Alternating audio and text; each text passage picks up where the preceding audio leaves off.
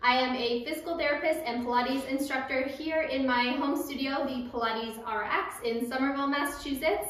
And today we're going to be working with Gabby, who is an athlete who has a history of ACL injury and is having a little bit of residual knee pain. We're going to hope to get Gabby back into basketball with some jumping and cutting.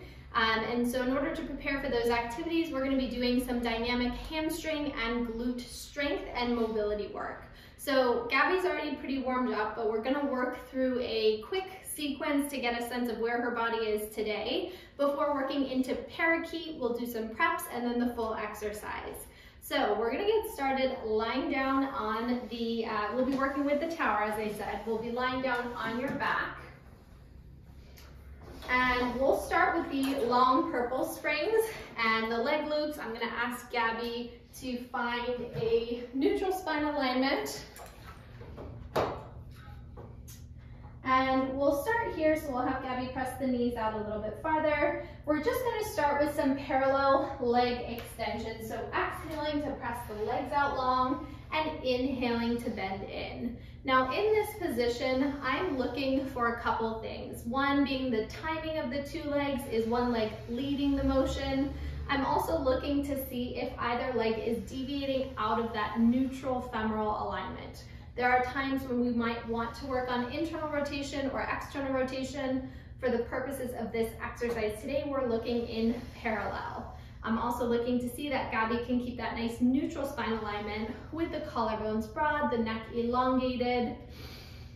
And we'll cue to press a little bit further with that left leg. So almost imagine like your left leg is reaching out past the right leg. Beautiful. And she's got excellent control here. We'll try 2 or 3 more and soften the knees, pulling back in. Feel the power and reach last time like that.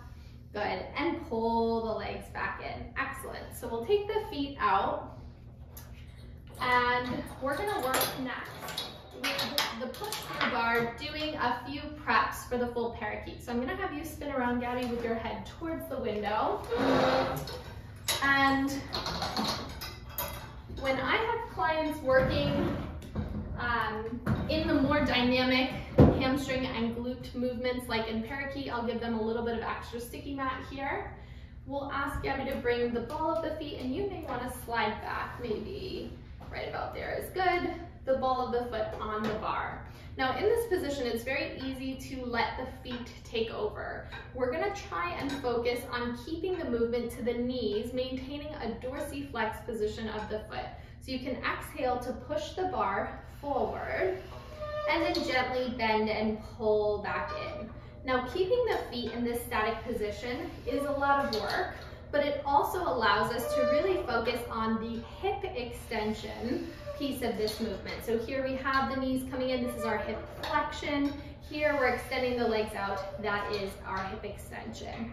At the same time, this is a ton of abdominal work to maintain stillness of the spine, keeping the collarbones open and the neck elongated.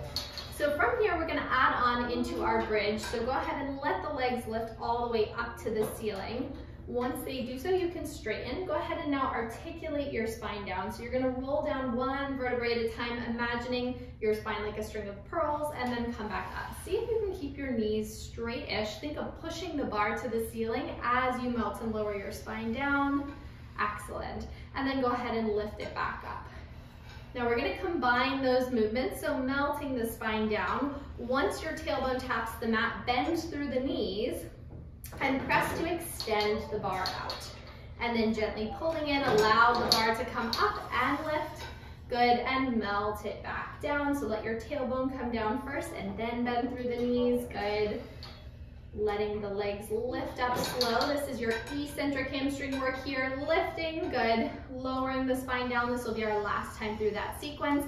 Bend the knees and reach out. Good, and then letting the bar come up. We'll take a quick rest before the full exercise. So what I have Gabby working on right now is a single red spring. It's fairly light. It engages the core quite a bit, which is going to be important as we work through to the full parakeet. For the purposes of full parakeet, we're going to give her a little bit more support with an additional blue spring on the push-through bar. So Gabby, I'll have you set your feet up in the same way, and then allow the feet to lift up towards the ceiling. And here's your high diagonal bridge.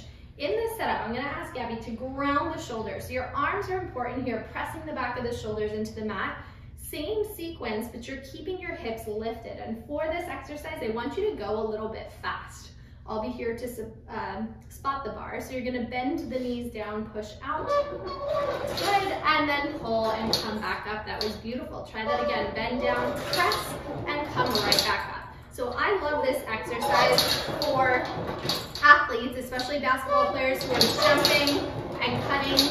This is a very quick, dynamic look at hamstring power, as well as glute endurance and core stability. We'll try 2 more here.